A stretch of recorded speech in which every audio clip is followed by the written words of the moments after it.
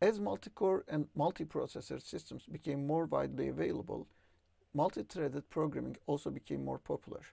However, multi-threaded programming comes with its own difficulties. The first one is, now you should take that large process and split it into multiple smaller tasks and implement them in a way that some of these multiple tasks, at least, could be executing on different cores at the same time. So you need to be able to divide the activities accordingly. The other thing is, when you do the split, the sizes of the tasks should be somewhat comparable in a balanced manner. Of course, each task performs a specific task and they will not be exactly of the same size, but still we would like to have a balance as much as possible. It's not only the tasks that you need to split the process to and distribute over the cores. You may also need to split the data for each an individual task and split them to the cores. So data splitting is yet another issue that we need to deal with. But when you do this, you should ensure that you're not breaking the dependency between the data and the corresponding tasks. What I mean is the following. For example, one task might need the output of another task, and the data items required by each task should be made available in that specific core, and the value of some data item might be dependent on the others. So the order in which you execute the tasks and also on which cores may depend on the overall performance, even on the integrity of the data.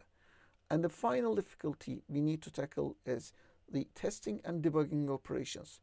Of course, we need to do testing and debugging even if we don't do multi-threading, but with multi-threading, testing and debugging becomes even more difficult.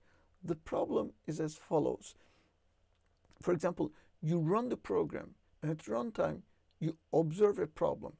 Okay, you hit, let's say, a runtime error.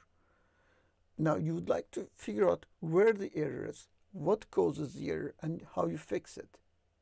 But when you try to repeat the execution to find how the error happened, in the debug mode, you may not experience that error. And the reason would be when you run the system at runtime, tasks, say T1 and T2, could be running at the same time. But when you start debugging, since debugging goes step by step and slower, it is possible that T1 completes before T2, so you don't experience that parallel running that occurs at runtime while debugging. So debugging and testing is more difficult in the case of multi-threaded programming. Now, when we talk about running tasks at almost the same time, we do have two terms that we need to properly understand. One is parallelism and the other one is concurrency. Parallelism, in the case of parallelism, these tasks are, at least some of them, are running at the same time. They're running simultaneously.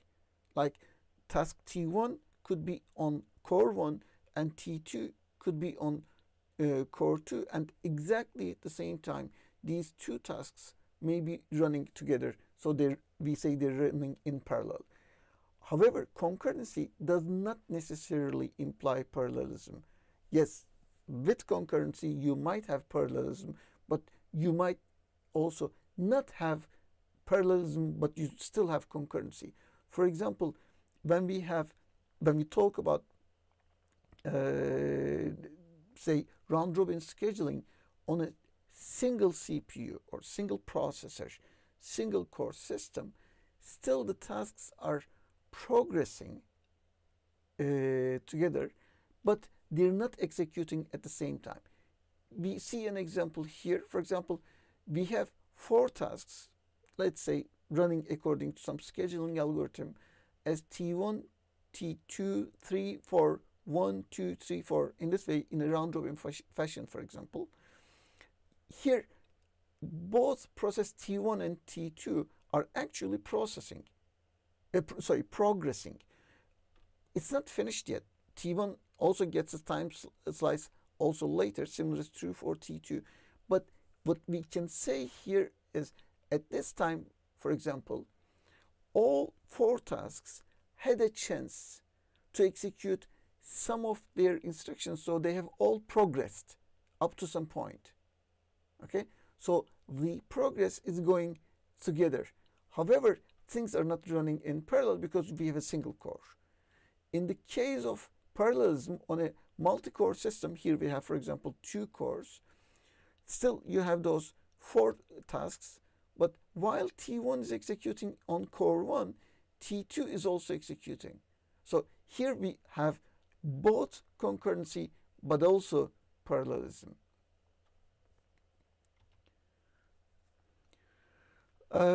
When we talk about parallelism, then we should consider 2 types of parallelism. The task parallelism is what we have already considered in the previous slide. We have distributed the tasks, like if I go back to the previous slide, we have distributed tasks T1 and T3 on core 1, T2 and T4 on core 2. Okay, so here we're spreading or distributing the tasks on the available cores. I have 4 tasks, but only 2 cores, so each one gets 2 tasks, but still I'm distributing the tasks over the cores. In the case of data parallelism, we're not, in the case of data parallelism, we're focused on how we distribute the data. Okay? It could be even the same set of instructions that are running on different data items. For example, when you're doing, say, array operations, you could be doing the same operation on all elements of the array. In that case, if you have multiple cores, you will give a subset of your data, of your array, to one core, another subset to another core, another subset to another core, so that each core deals with the given subset of data in parallel, so that the overall execution completes in a shorter time. That is the data parallelism in that case. In the case of data parallelism, we're executing the same instruction, so we will call that the single instruction because it's the same thing. A single instruction on multiple data items, on different data items. So this single instruction, multiple data model is called SIMD, single instruction multiple data. Whereas when we execute not the same instruction, but different, for example, procedures or functions distributed to different cores, as we did in here. Like T1 is one function, it has different instructions. T2 is another task with different instructions. In this case, we have multiple instructions because they're different tasks or methods or functions, multiple data, so that is MIMD, multiple instruction, multiple data.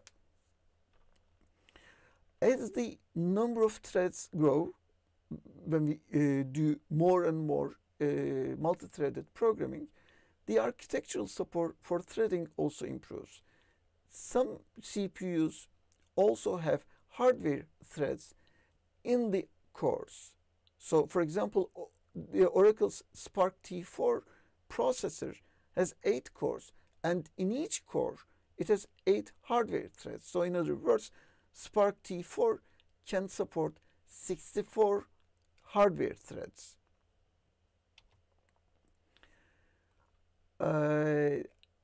Here, this figure explains single-threaded execution and multi-threaded execution as we already discussed earlier, but here things are more concrete.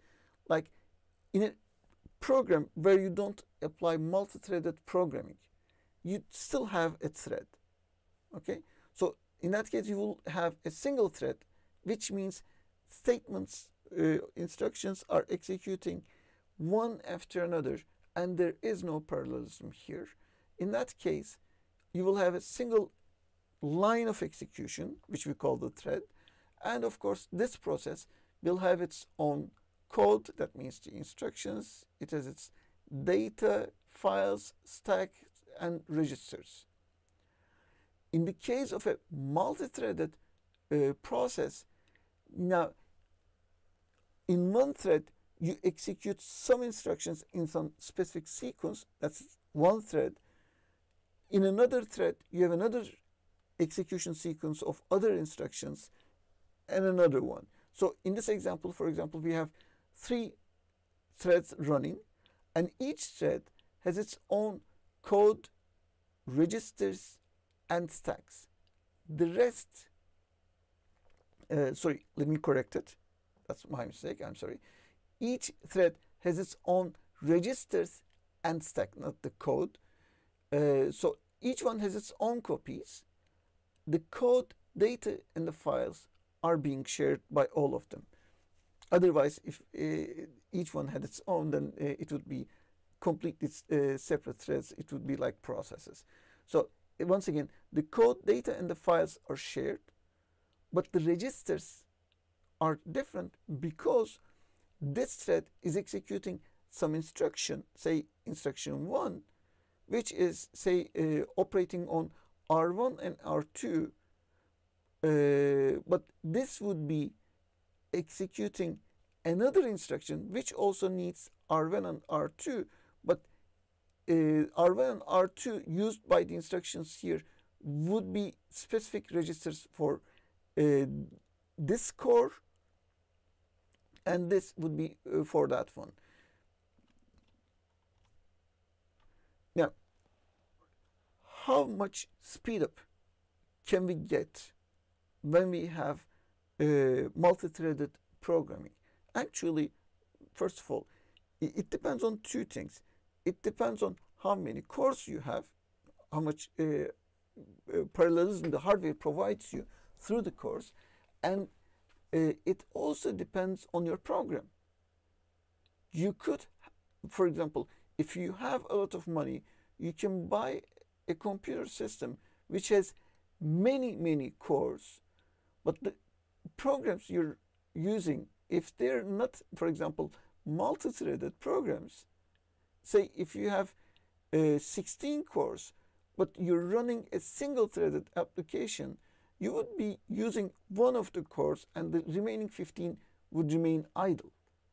Okay, so it both depends on the hardware, but also on the design of the software, how the software was designed.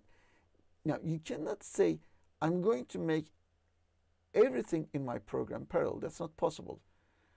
Parts of the program have to be serial, and the rest could be converted to parallel execution. Okay? So the performance, therefore, is defined both by the hardware provided and also the program. What portion of your program is serial and what portion could be parallel. So let's say S is the portion of your program that needs to be serial, which means you cannot convert that part to parallel. Okay, that part unfortunately has to run in a single thread.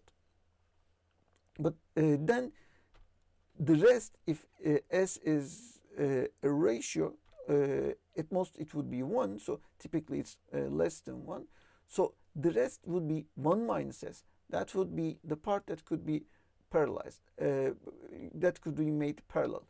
And let's say N is the number of cores available for this process. Amdahl's law says the speed up you can obtain is limited by the formula you can see here. Once again, S is the proportion of your program that could be made serial. 1 minus S is the part that could be made parallel, and N is the number of cores. So this is the formula. So if your application, for example, is 25% serial, therefore 75% of it could be made parallel. By the way, this is a very good ratio. Okay. If you compare running this software on a single core system versus on a double core, dual core system, the speed up you will obtain by doubling the number of cores is not 2. It could be at most 1.6 times the case where you have a single core. Okay? And this factor of 1.6 is excluding the overhead of managing things around. There is also such overhead. That's why this is the upper limit. Typically, it will be less than 1.6. Now, if you have a lot of money and if you increase N as much as you can, that means take the limit of the right-hand side as N goes to infinity, the speed up will approach to 1 over S, because when N goes to infinity, this term will go to 0. So the overall formula would go to 1 over S. That means the part that is required to be serial is actually determining how much speed up you can obtain. And this is, as you can see, inversely proportional with the speed up. So the serial portion of an application has disproportionate effect on the performance gained by the addition of additional cores. In other words, no matter how much money you pay for the hardware, if your software is not designed in a good manner, you will not obtain a real speed up.